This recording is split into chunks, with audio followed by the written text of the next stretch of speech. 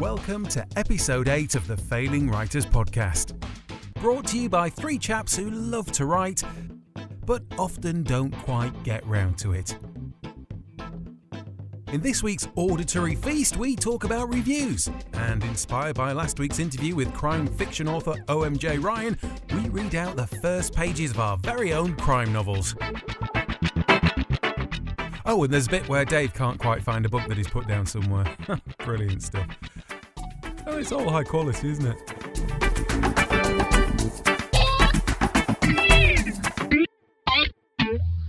Okay, well, let's say hello then. Hello. Hello.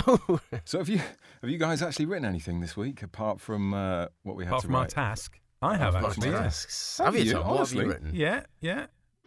A couple of thousand words or Well so done, Tommy. on my novel. Still going on the Yeah. It's been a lot of dialogue this week. Yeah. I'm going to have to go back through and put some actual world in there.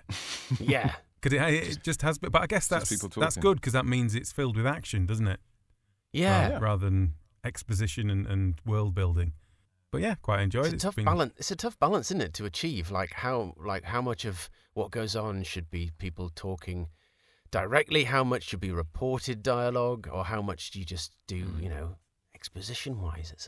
I think It's a thorny issue, Tom, that you should if explore. you want action, then dialogue's a great way of making it happen because different people know different things rather than coming from the omniscient narrator. Yeah. Things kind of drop in and happen, and then so it's been a lot of that really this week. Yeah, but I think it's probably easier to go back through and put in chunks of world into dialogue than it is to try and split up your rattling on world building, boring exposition. I mean, it probably shouldn't be boring. That's probably what I'm aiming for. Well, that's a good starting point, Yeah. isn't it? Let's make it not boring. But it's harder to slip the dialogue back in, isn't it, afterwards? Yeah, I guess so. It's very hard to be objective when you're writing. Do you know what I mean? You kind of need to have little bit of time and then go back. I think that's part of the skill, actually, isn't it? Yeah. I think when you first start, you try and edit as you're going, or you try and you tie yourselves in little loops.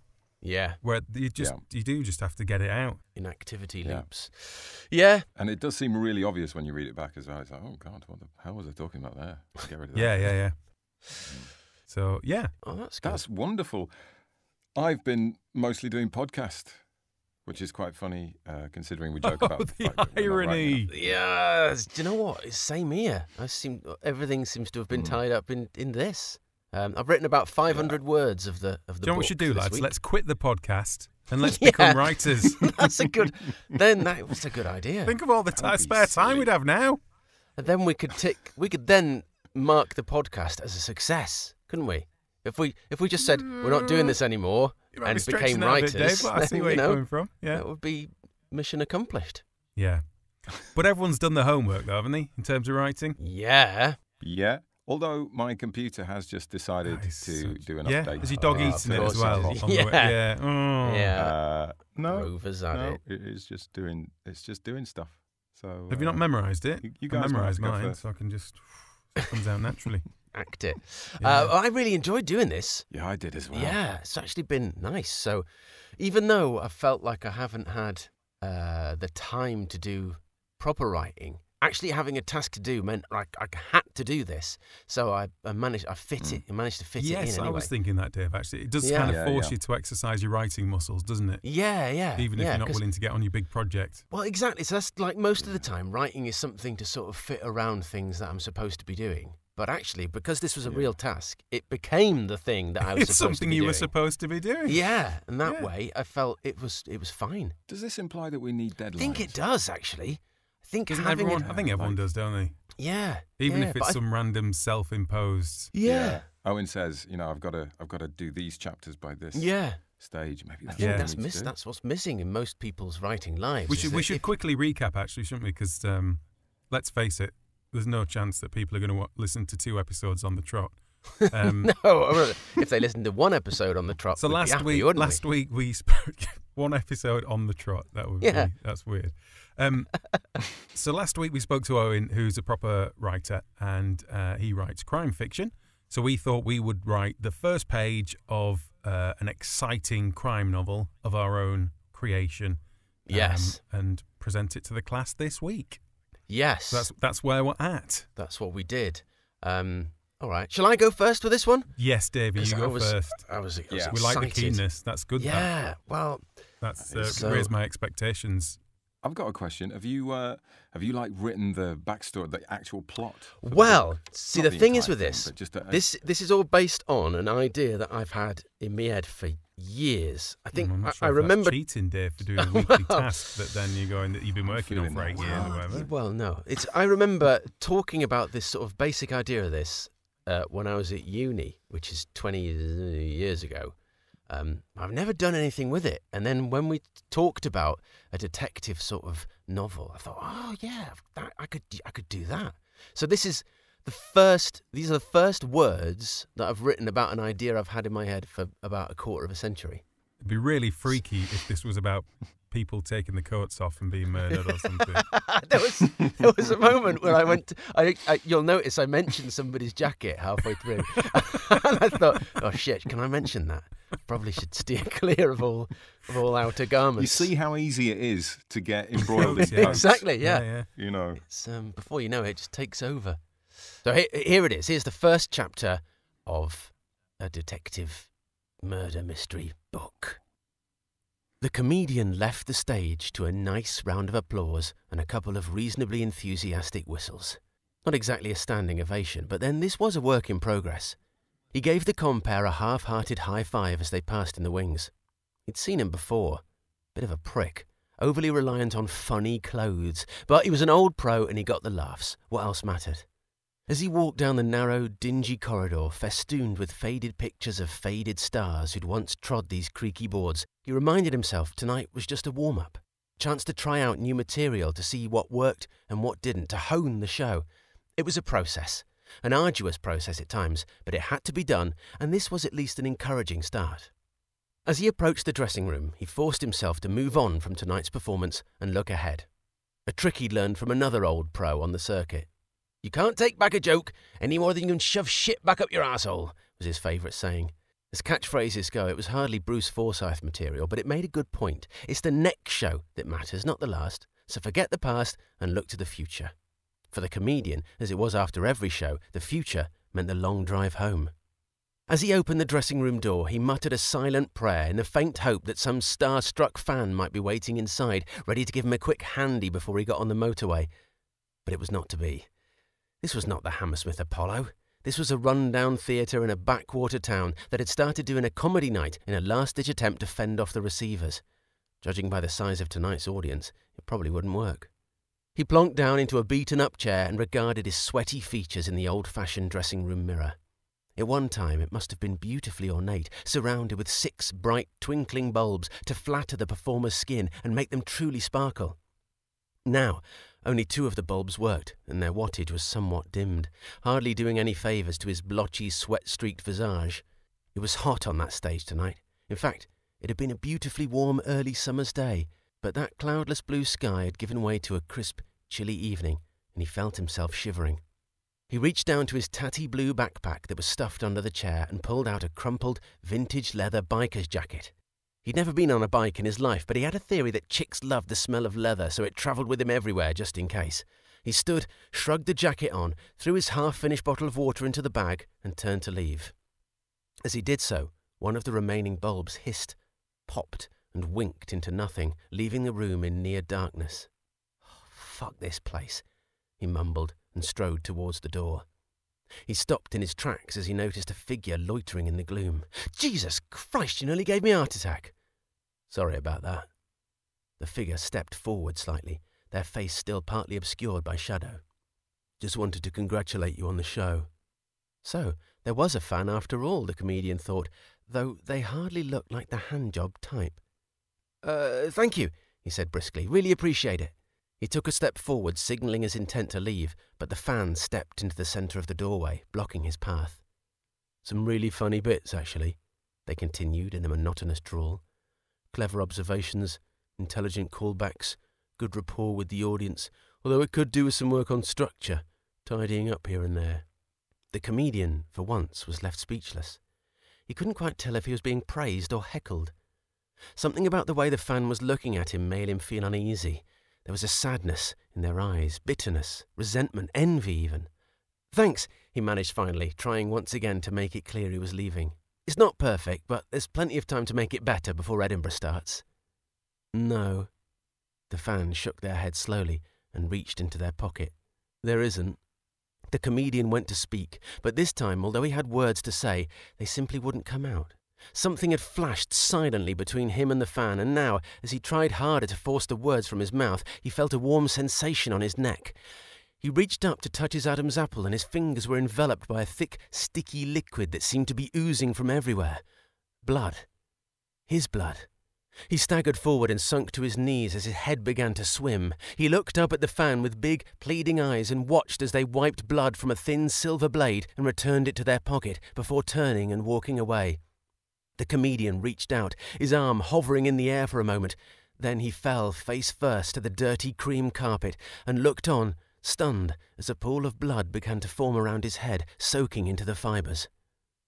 "Not so funny now, are you?" he heard the fan whisper. And then he heard no more. It's quite long, that, Dave, wasn't it? It was quite long, yeah. You got right in there. You got in I there. did. I got into the swing of it. I couldn't stop myself. Anyway, that's all we've got time for on this episode of the Failing Writers podcast. Join us next week where me and John might get turns. Are you trying to say it was over long, Tommy? Is that what you're trying to say? No, I thought that was lovely. I loved your use of visage as well. I haven't heard the word Well, I thought I'd visage get a posh word in there, you know. Get a posh word in now and again. Yeah, just to raise the tone a little bit. But Dave, are you comfortable sharing the rest of the outline with the world in the worry that it may get stolen and turned into I think you've got to hold that back, haven't you? You've got to hold what do you that think? back. That's where the money is, man. I'm happy to tell you the basic plot. So the basic plot is about this woman her dream was to be a sort of stand-up comedian, but her overbearing policeman father wouldn't allow it, and he basically made her follow him into the police force. Oh, nice. And then all these murders of comedians start happening, so she has to go undercover in the murky world of stand-up to try and flush out the murderer. Good, I like it. And it all happens with the backdrop of the Edinburgh Festival. Yeah, nice. I like that, Dave, yeah. Yeah, I like it. Mm. Is the comedian based on anyone? What, that comedian? Yeah. No, he's just an amalgamation of sort of slightly seedy stand-up comics that I've met in my time. Because I've done a couple of stand-ups. Have you? Like 2 or 3 times I tried stand-up comedy. Yeah, but it's not. Oh, it's bloody hard work. I think that was the problem. I mean, there's the being funny part, that as well. Yeah. But it's a lot of hard work and commitment. And terrifying to become a comedian. The sheer terror, yeah. Pretty terrifying, yeah. I remember the last time I did it, it was at a night in Leeds, and I was sort of due on in the second half. And the bloke who was running it, I was sat there with my girlfriend and a couple of mates, tapped me on the shoulder just before the end of the first half and said, "Oh, the bloke who was supposed to go on next has done a runner. He don't want to do it anymore. He's run away. So can you go on now?" I was like, "Oh, shit." So yeah, I went on and it's really quite difficult to sort of constantly go on stage and read out all these things that you've been working on for ages, and it's nice when you get a laugh, but when people don't connect with something, it's quite soul destroying. So the thought of doing that every night. Did you just say read out? Well, not read out, but but like out the jokes. That could have been the joke number 3. That might have been where you went wrong. Yeah, let me get me readers on. Hang on, bear with me a second. What did that? No, which one did I do last? Was it joke number 4 or joke number? We'll just do joke number 7. Knock Nick. No, I think I've written that wrong. Hang on a sec. Thing is, for stand-up as well, I think there's like a fulcrum point, isn't there, of where people are willing to laugh at comedians that they know or have seen before, or they go with an expectation of laughing. Whereas when it's new comedians, there's more an expectation of this might be a bit rubbish. Yeah, and there's a certain stress that comes from watching comedians. Yeah. But you don't know. I think it's... Like the first 2 minutes is just quite stressful. Please don't be crazy. Yeah. Well, I find this, on things like Britain's Got Talent or what have you, like I always think that the comedians, it's the hardest thing because it's the only sort of act you can do where right from the start you're setting out what reaction you expect from the audience, and the audience going in that have a very fixed idea of what they expect from the act. Like you want them to laugh and they want to laugh at you. So it sets out that challenge immediately. Whereas, if you watch a play or, go to see a singer or whatever, it's kind of, I just want to enjoy this. Yeah, and you don't really get sort of sympathy laughter. No. Or it's very obvious if you do. Whereas if you're a singing act, you can still get kind of a decent round of applause that makes it sound like everyone was all right with that. It's got to be a really bad song for no one to applaud at the end of it at a gig, hasn't it? Imagine that. If the Rolling Stones did a new song and it was just silence when it finished. Just a couple of... Yeah.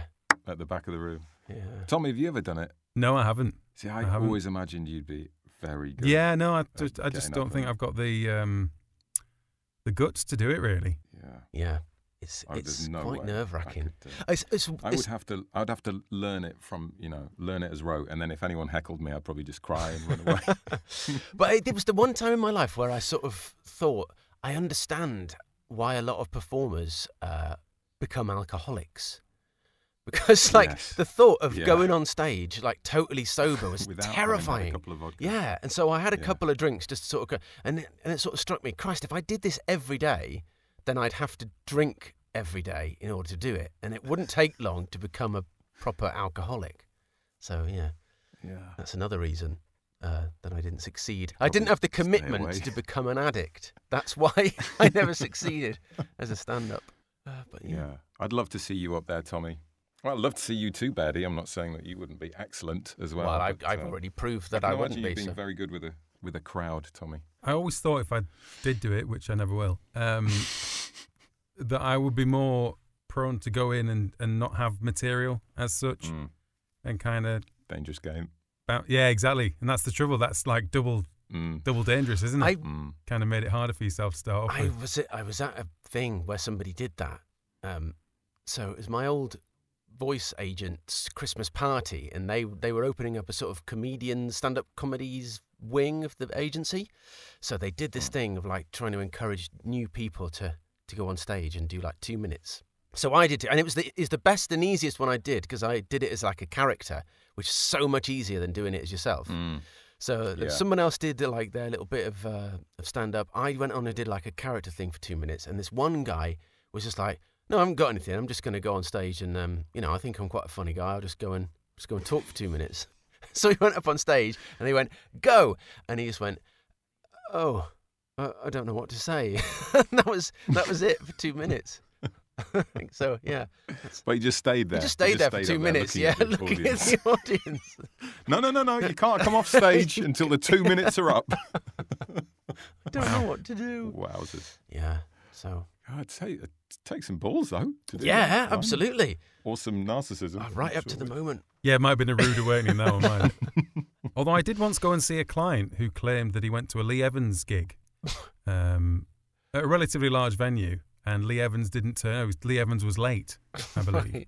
Right. So apparently this guy decided he'd just go on. No planning or anything, just picked up the mic and did a brilliant set that everyone was laughing and clapping. Hell, and then he woke up. Yeah. He used to meet some delusional clients, didn't we? We were like, all right, good. Yeah, that actually happened, didn't it? Doesn't sound true, yeah. So we were going to talk about reviews today. Bairdy, did you get any reviews for your stand-up? John. Oh, sorry, we haven't finished that first section yet, have we? I'm jumping ahead. I mean, it felt like a long section because Dave wrote 3 chapters. Sorry, I thought we'd moved on. No, I'm sorry. write that question down though, John. Don't waste it. Use that later on.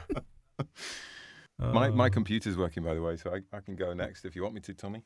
Yeah, mine's only short, so I'll just... Look, it wasn't that long.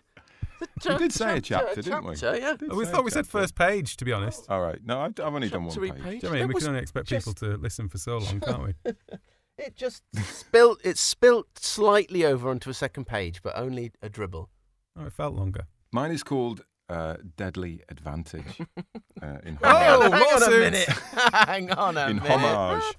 You're allowed to do homages. Homages, aren't you? You can do a homage. Right.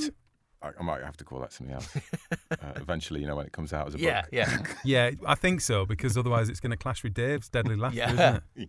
When we're on Jonathan Ross, and they bring that's Owen right. on as a surprise guest.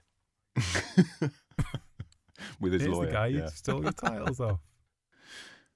Keith stood on the manicured lawn of College House, looking up at the imposing 17th century corner tower.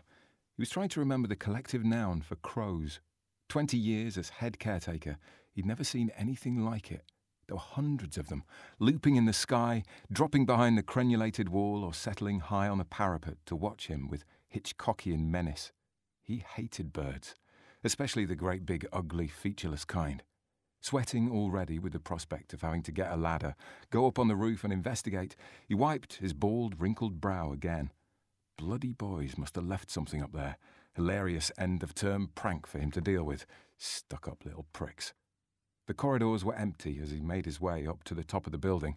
Only 2 or 3 boys waiting to be picked up for the summer in Range Rovers or Bentleys by parents in no hurry to have them back. The teachers were long gone. 6 days since the last lesson, and hardly a whiff of tobacco lingered in the staff toilets. Up on the roof, Keith leaned the ladder against the tower. It was another 12 feet up to the turret.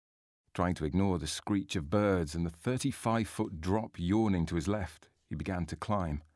Almost at the top, a sudden beat of wings above his head made him stop and look up at several large, sinister silhouettes that seemed to be waiting for him on the wall. He paused to let his heart catch up, then slowly, shakily reached up for the next rung. Just as the largest crow leaned down and stabbed at his hand, he cried out, swinging his hand around wildly, only succeeding in making the ladder rock horrifyingly from side to side. He froze again, gripping the ladder tightly, but another peck to the head made him gather his nerve, and quickly he hoisted his aging frame over the ramparts of the tower and to the safety of its floor. Panting, Keith looked up, then shuddered. In the centre of the square-walled roof was a mass of shimmering blue-black wings that twitched and extended and flailed. Mustering all the courage he could, he moved towards them, wafting them with his arms and crying, "Shoo! Go on! Get away, you big creepy bastards!" The air rushed with their collective takeoff, and the object of their fascination was suddenly revealed. Keith let out a strangled groan and stepped backward, his lunch rushing back into his mouth. In front of him, in the centre of the tower walls, tied down with heavy rope, were the grisly remains of a human body. The eyes, now just dark cavities, the mouth a wide-open grin of horror, void of lips and cheeks. Spitting out what was left in his mouth, Keith squinted at it, a sudden tremble of recognition. The long tartan skirt and the shock of thick white hair suggested that this was all that was left of the head of English, Mrs. McAllister. Remnants of thick black tape ran around the sides of her head, picked and shredded by the birds. As Keith moved quickly away towards the ladder, shadows fluttered across the floor, and for a single terrible moment he thought it was the body moving. He took one more look as the crows, no longer intimidated by his presence, began to return. Then he heard it, a sound that froze him to the bone, a sound he would hear in his unbroken sleep for years to come. A low, hollow moan that at first he assumed was some strange bird call, before the horrible realization that it was coming from the half-eaten woman. A crow reached into the eye socket to pluck out a wet morsel of flesh, and the head twitched, confirming Keith's worst fear. Mrs. McAllister was being eaten alive. Jesus. Glad I've had my lunch. Bloody hell. There you go. I've solved a mystery. The Yes. crows did it. You've ruined the whole book, Dave. You did. It's true. Is it a murderer that dresses up as a crow? They just one massive crow. No one really realises till the end, and they realise he's There's not really one close massive up. He's just actually bigger than he's a human-sized crow. With that one here, really close to it. He's not really close, Nice you know. twist. He's just Nice twist there. he's big. It's a cost. I'd have got away with it if it wasn't for you darn kids. Hey, mate, remember that Mr. Core? I reckon it was him. Well, spooky. I think you should call the book, John, Murder. Murder. Murder, murder. It's murder of crows, isn't by it? a murder. So it's Nice. A murder. murder. Yes. Oh, Then, yeah, so deadly now, murder. using Owen's logic, you'd have to then have the titles of your next books. Would have to be like Killing, Killing, and Death, Death, and Danger, Danger. Stabby, stabby.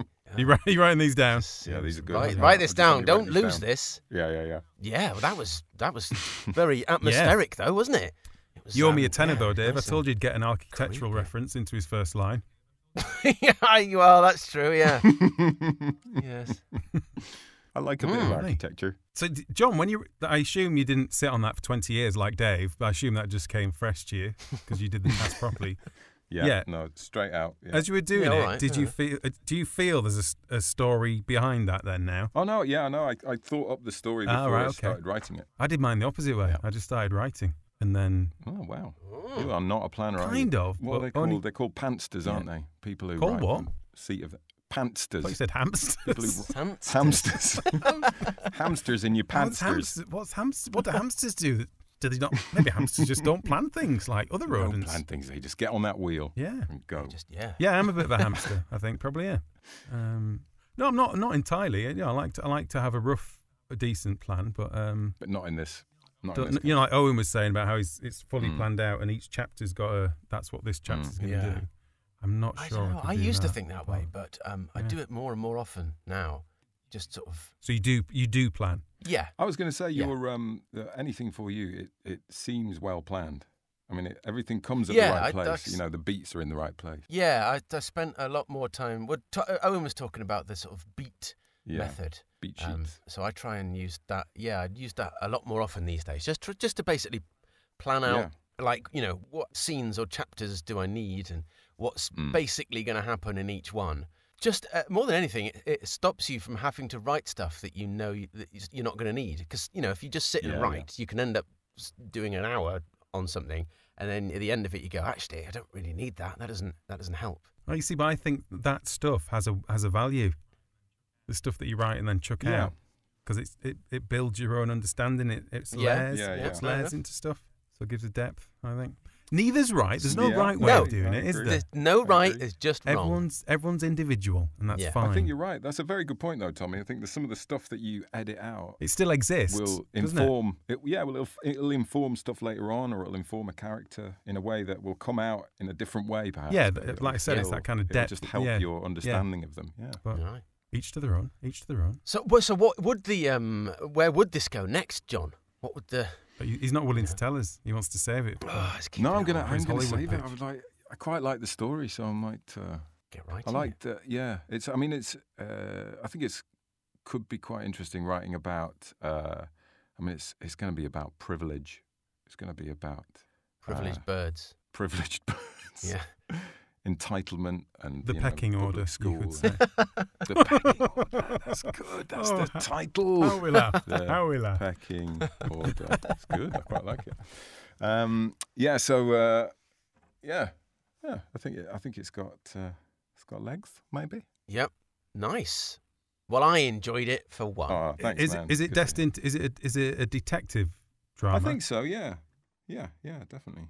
Because I don't think murder things always need a detective, do they? They can just be a No, not necessarily. happening. Yeah. Or the detective doesn't have to be Yeah. the main But character. yeah, no, you it's, know? it's definitely a whodunit. It would need someone to. No, I was just saying that, you know, Go the detective doesn't have to be the sort of main character.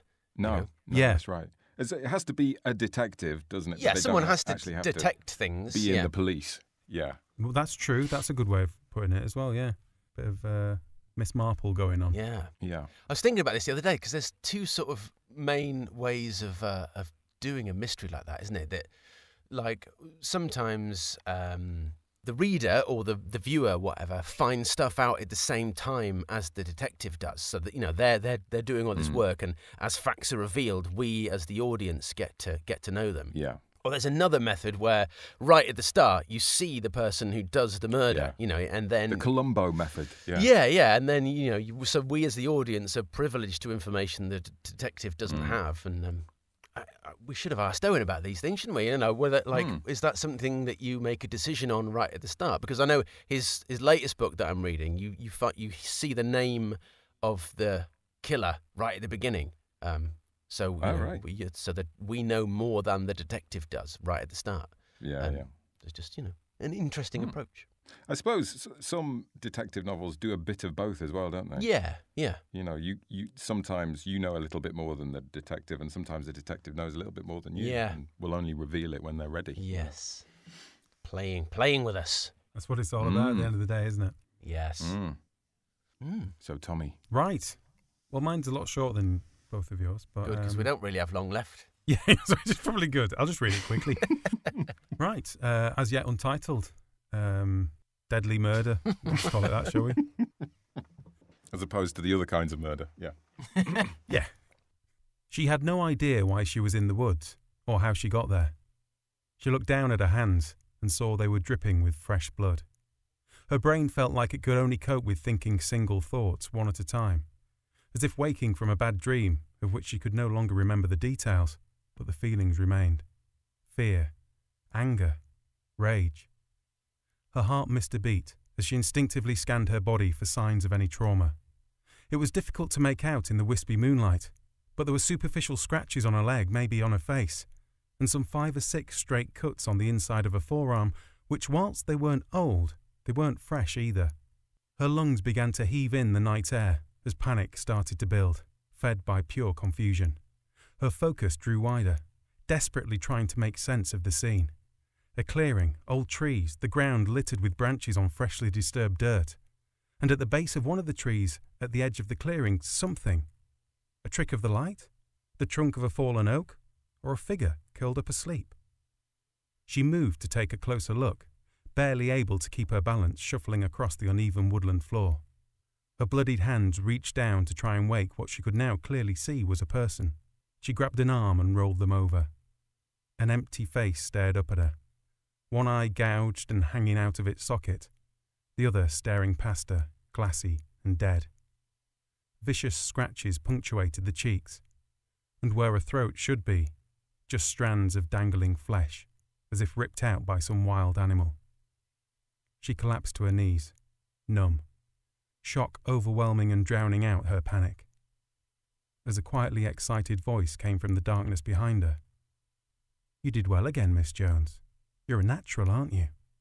Another notch on the arm for you, my dear." Ooh, it's good. Little game. It's a little Secret game. Assassins. Oh, that's quite that creepy, was- that, Tommy. So, I yeah. like that. So the idea is that the guy at the end is the serial killer, but he gets his victims to kill each other Yeah. in kind of like a drug-induced, hypnotic kind of... So he kind of finds people, holds them hostage, brainwashes them, gets them to kill other people. Then obviously with the detective thing, you've got all the lovely working out of the fact that his DNA is not near anything. Yeah. But you've got the DNA, and then they can think they've found the person that's done it. And then they end up... Because like this one, she's obviously won a few fights. This one, she's a good one. So she's going to have a DNA on load. She's the serial killer. But then they find out that she's actually just another missing girl. A puppet. Whoa. A pawn in his deadly game. Oh, yes. It's a sort of psychological thriller, that one, isn't it? Yeah. It's good. I like it. But I like the idea of the misdirection and kind of the darkness, making people fight to the death without them realising, and then kind of physically marking them as a tally chart. Yeah, I like that, Tommy. So yeah, should have it finished by next week. Lads. Just next week. Bosh the rest out. The only thing with that is every time I hear, she was called Miss Jones, wasn't she? And every time I hear Miss Jones, I can only hear it in the voice of Rigsby from Rising Damp. He is actually the killer, isn't he? You've kind of really Is ending that there. him? Is it him? Yeah. Is it him? Yeah. Oh, Miss Jones. Hello, Miss Jones. Doesn't speak like that, but yeah. That would be that's a good twist, though, isn't it? The crazed landlord sets his guests on each other. Yeah. So did we enjoy writing the first 2 chapters for you guys? The first page of a crime novel? I did. I thoroughly enjoyed it. I really enjoyed it, yeah. Yeah. It was just good I enjoyed it more than I thought I would, if I'm being honest. Yeah. Did you enjoy it more than the erotica? There's a question for you. I don't know. It was a different sort. No, but he really enjoyed the erotica. He didn't want to answer that, did he? I enjoyed it in I enjoyed the process of writing the erotica, but as a kind of a bit of entertainment in itself. Whereas this, I enjoyed. It was more up your street. It was more comedic, wasn't it? Yeah, than this, yeah. I guess. Whereas this was more sort of, involved a bit more thought and a bit more planning. I mean, luckily for Dave, to be honest, gore and death turns him on just as much sexually as the erotic. So it's 6 and 2 really, 3s for him. It's all the same thing. Yeah. But no, I enjoyed doing this a lot, and also it's incredible, isn't it? How you start writing one thing and it starts to open up other possibilities as you go on. I think what is amazing is that you can write a page of words, and all of a sudden, even though there's no other words written, there is this trailing tail of a tale. Yeah. That suddenly exists. There are threads to follow. Yep. And you can kind of see it quite clearly. Yeah. And it makes you wonder, why have we never managed to get to the end of any of these threads before? Yeah, it does in a way. To be honest, it would have been rubbish as a podcast, wouldn't it? The mildly successful writers. Yeah. It's neither nor, is it? No. It's true. But so are we all thinking that we could continue with Obviously these? we could, Dave. I mean, this is but the very premise of why we're here, isn't it? Yes, we could. Will we? That's the question. I mean, yeah. Do you have plans to write the rest of that book, Tom? Possibly, actually. Yeah. Yeah. I think I could actually see myself doing that. John? Yeah, I would quite like to. Yeah. It's not really the sort of thing that I would normally want to write, but actually having started, it's quite fun, isn't it? Yeah. There's a lot of power in it, isn't there? In a weird kind of way, Well, we've all killed somebody now, haven't we? So, isn't that the joy of writing in a way, though? It's the playing godness. Yeah. Kind of is, but then at the same time, when you're on a roll, fun. You feel like you're just keeping up with a story rather than creating it. Oh, I certainly do anyway. It's quite a lot of responsibility as well, though, isn't it? Because you've got the fate of these people in your hands. Yeah, you're right, actually, Dave. We should just park this and let's just leave it. Let's not do anything with it.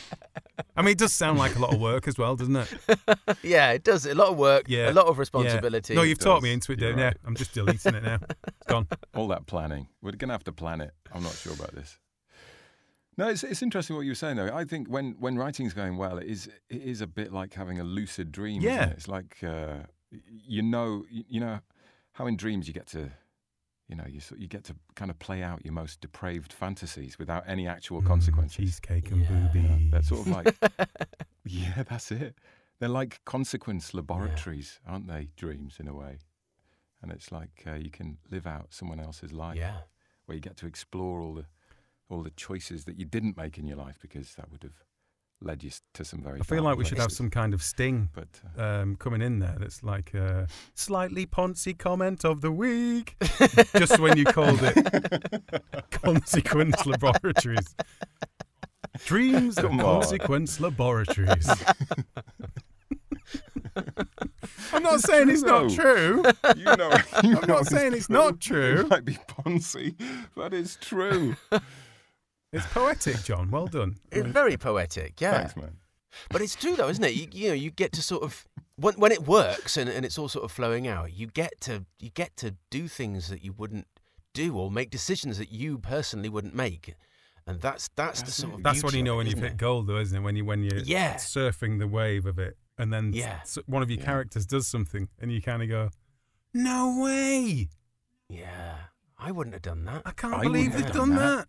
I sort of neglecting the fact that your fingers are there typing away. So yeah, but that's sort of that's the beauty of the development of it, and that's what I'm looking forward to with this is sort of developing the sort of. I haven't even written the main character in that chapter, but I'm already quite excited about developing her and her sort of backstory. But I tell you what, we did do though. We listened to Owen, didn't we, about killing in the first. Yes, exactly. Straight into the meat of it. Get to the action. I guess that's the thing, though, isn't it? Is like, okay, that's so we had a hint for what to put in the first chapter, but then the second chapter is totally open, isn't it? It could go in. You're right. We should give Owen a ring and just see what we need to do in the second right, chapter. What would you do with chapter 2? I haven't got a clue. Yeah, no, you're right. Good idea. Good idea. I write about people. All of these strangers coming from my head. I write about animals. Munching on the eyeballs of the dead. I'm a rubber comedian. Yeah, whose daddy didn't want her career to be a joke. I write about reviews I've had.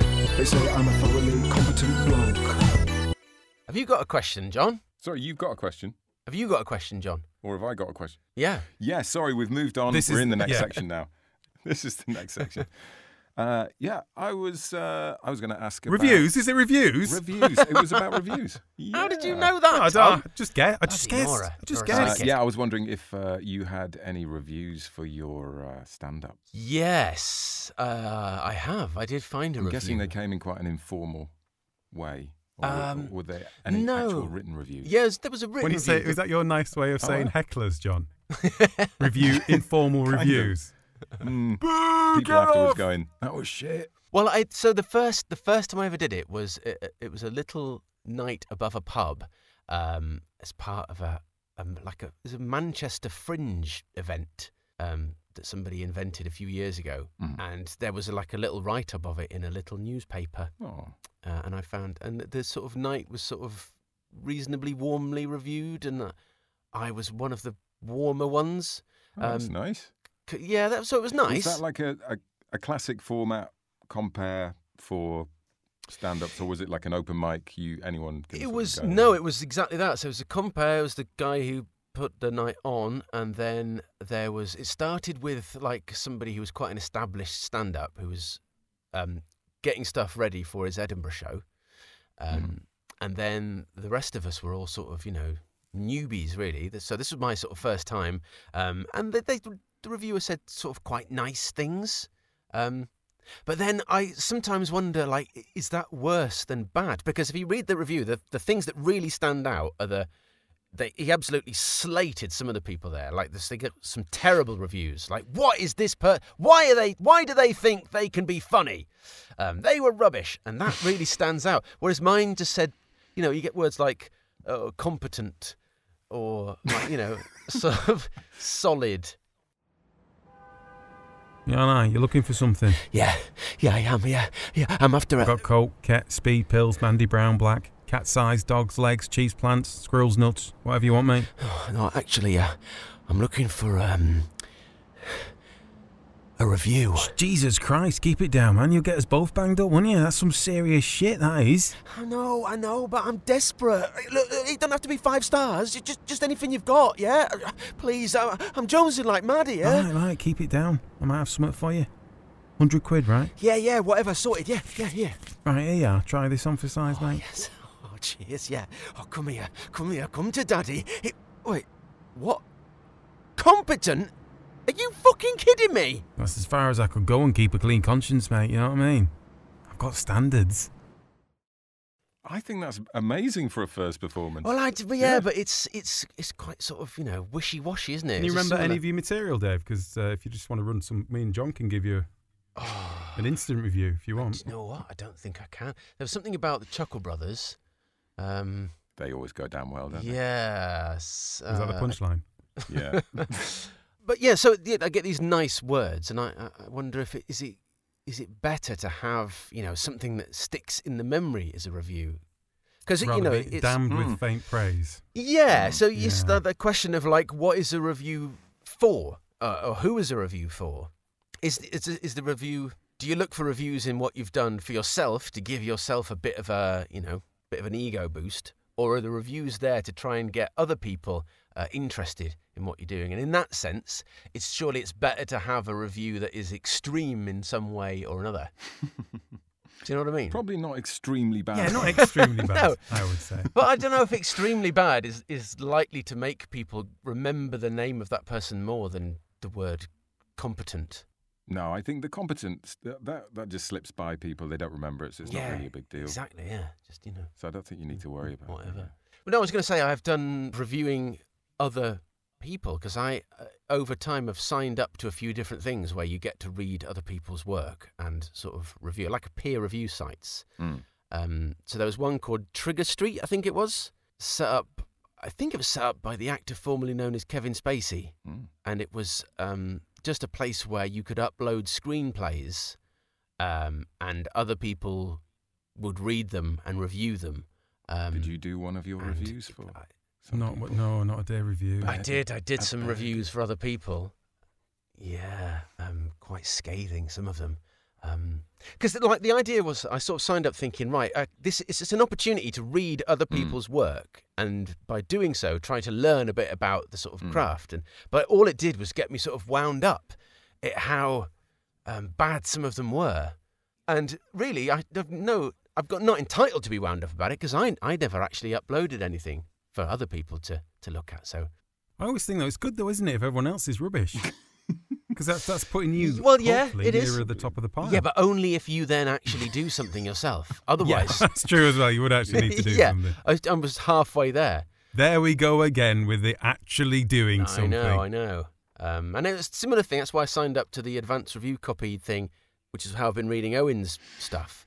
Yeah, that one. Yeah, but the whole point of that was to be able to read other people's work, and try to sort of learn and try and hurt them. So you're trying to hurt as many writers as you can. Yeah, if I can hurt them, eliminate them from the pool. Yeah, if I hurt them deep down, in such a crippling way that they never write anything and again. You step in and take their place. Exactly. Yeah. Tommy, do you have the mental resilience to handle a bad review? How do you respond? If Katie tells me I've ironed her trouser legs wrong, I get a little bit twitchy. Well, do it right then, John. I don't think I was criticised very much as a child. Have you tried doing it when she's not wearing them? Because I know she does wear them. You got criticised too much as a child? No, I don't think I was criticised at all when I was a child. I think if you were in one of these terrible left-wing parenting houses. No, exactly. Modern parents. Oh, John's drawn on the wall again.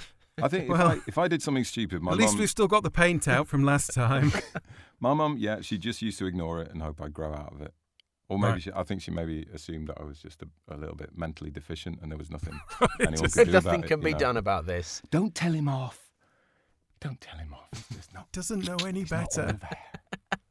No, but what about you, Tommy? I can't imagine you taking a bad review particularly well. Am I wrong? Are you quite? I wouldn't in take itself, it that sounded like quite a bad review of Tom's. I'm not sure what you're saying there. You're saying I would get upset by bad reviews, or I wouldn't. I think you would. I think you would. But I could you think be wrong. I would get upset? Yeah, I think you would get upset. Depends what it was for. Yeah. I don't know. Everyone does, though, doesn't it? People that say, oh, just ignore them completely.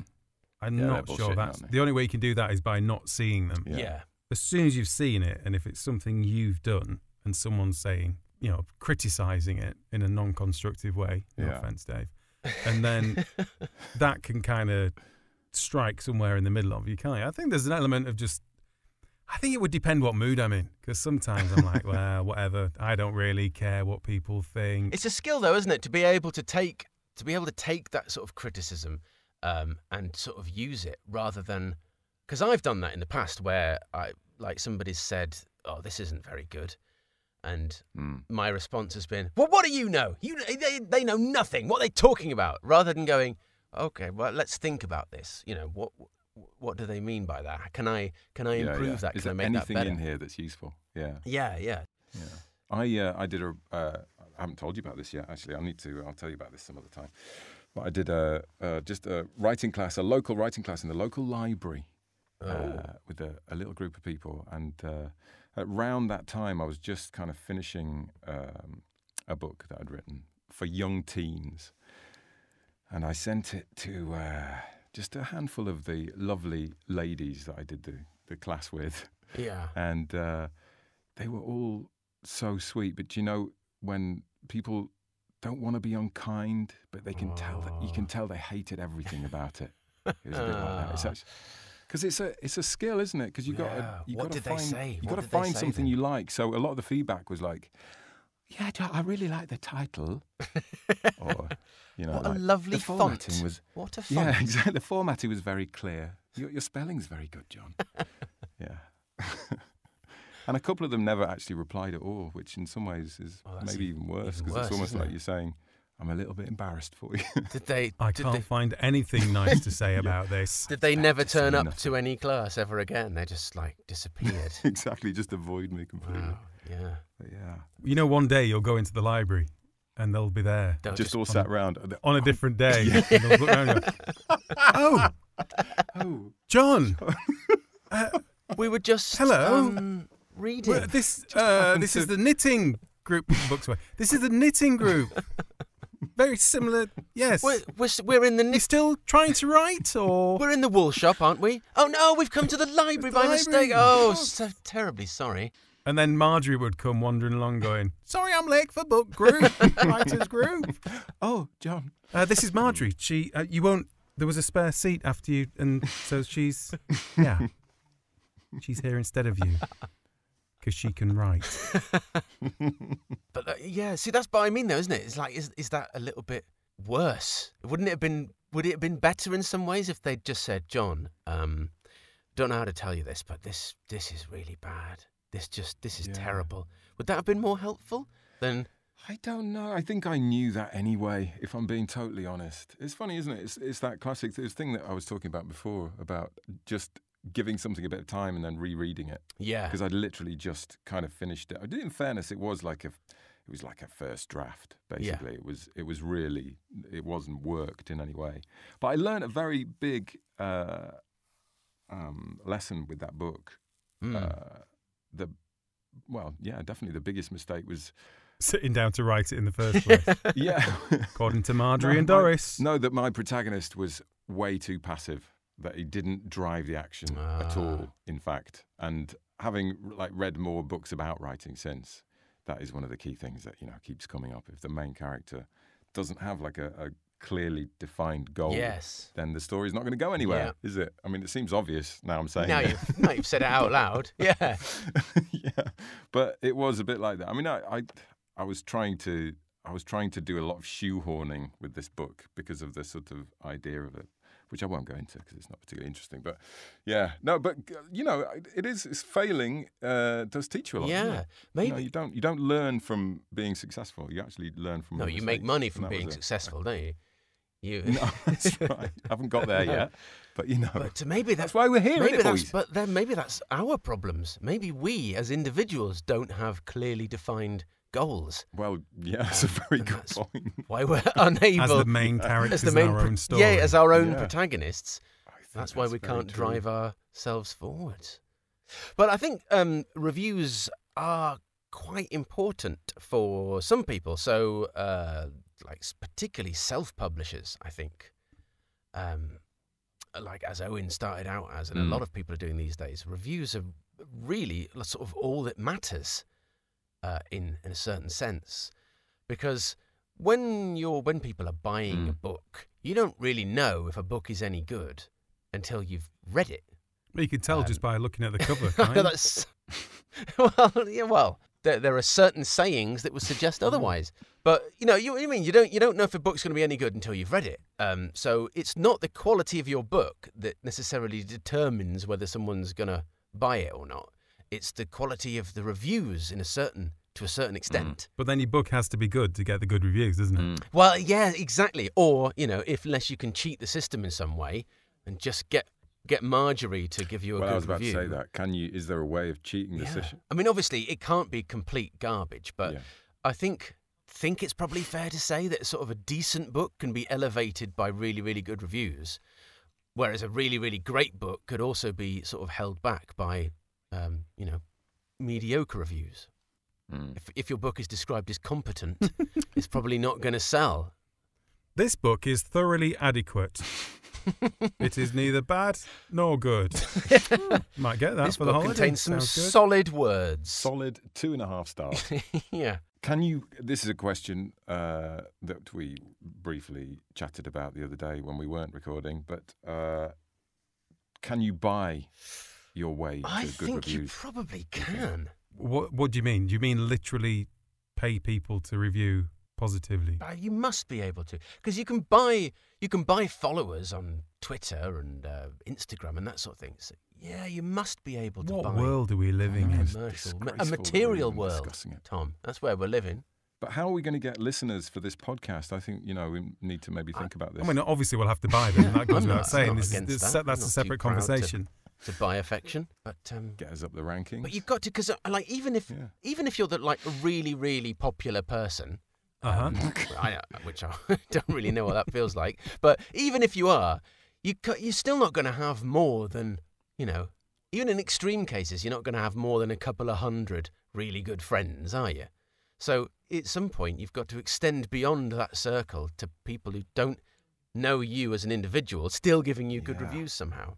Well, a lot of it's luck, isn't it? But I think eventually it does go full circle back to writing something good in the first place. Well, yeah, I know. We're trying to escape that conclusion. That's the last thing we want to have to do.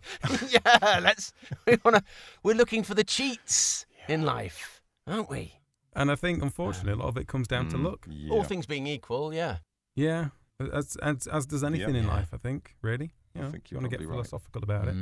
Luck can just happen to be in the right place at the right You say time. you make your own luck, but I think that's probably bullshit. I think that is absolutely bullshit. I think that's what successful people say, that don't want to admit that they've been lucky as well. That's the trouble. People that are successful, I remember reading about a psychological study about it, that they're less likely to say that they've been lucky until they get to super successful. Yeah. That was a book. I think it was that kind of thing. I might have just made that up to suit my own No, I argument. think you're right. I think I've read a similar thing. It sounds true, doesn't I haven't it? read that many books recently, but I read a book, and now I can't remember what it was called or the name of the author, which is going to hold this conversation back quite significantly. But I'll edit that in later on. Should we just wait, Dave, while you go and have a look? Yeah, no, we'll slot that in. That's fine. Yeah. But it was essentially the whole... hang on. I'll have to look that up now because... So yeah, at this point, me and John thought that Dave might just go off and actually find the book and bring it back and go, oh yeah, this is the book, but he never did. So just to let you know, the book that Dave was thinking of was Malcolm Gladwell's Outliers, The Story of Success. There you go. Anyway, back to the podcast. But the basic gist of the book was looking at success and whether there are sort of other things behind success other than people say in order to be successful at something you've got to put in 10,000 hours of work or practice, and this was sort of trying to examine if there are other factors behind it. And the conclusion that it drew is that actually luck plays a significant factor. So, and it looked at people like sort of Bill Gates and the other Microsoft guy and Steve Jobs, and these guys who sort of made billions out of the sort of home computing boom. They just happened to all be born at pretty much the same time, same period in history, and in the same part of America, where they all had access to these particular coding machines that they could use for free. Yeah. And people born a year before them didn't get to use them. People born a year after didn't get to use them. They got to use them and became sort of computing billionaires. And it looked at other things like sort of ice hockey players in the sort of the big league in Canada. Like 90% of them were all born within a couple of months of each other. Wow. Yes, I remember reading about that. So it's an obvious thing, isn't it? But when you're at school, if you're born in September or October, then you have a physical advantage over people who were born in July or August of that year. I think there's parents in America that hold back the kids even. Yes. If they think they're going to be good at American football. Yeah, absolutely. Because obviously size is a massive thing in that. So if your kid is getting on for 12 months older, they will get the bet. They'll be in the top teams. They'll be in the top. They're the ones that get seen. They're the ones that stick out. The ones that get signed. And it's it starts with sort of being picked first. If I was still in primary school now, I would be like if your in all the parents top had held teams. you back for like 40 if I'd been held years. back a mere 35 years, I'd have been in the Olympics pretty much. Do you know what I mean? Been a contender. But it starts off with things like being picked first in the playground for your team or whatever, and then that means that you play a bit more, so you get picked for the school year team, and that means that you play even more, so you get picked for the next team. And it starts off as like a small advantage, but by the time you're sort of 12 or 13, you've played a significant amount more of that sport than people who were born later in the year. So you get first pick, and it sort of works in all walks of life. That there's usually some sort of little hidden advantage that successful people have had that allowed them to get where they are. Well, that's great. That's our excuse. There you go. Happy That days. is our excuse, yeah. Yeah. I mean, it doesn't excuse the fact that you've still got to be good at something. You've still got to do it well. Oh, bollocks. But there is a way to get like a leg up.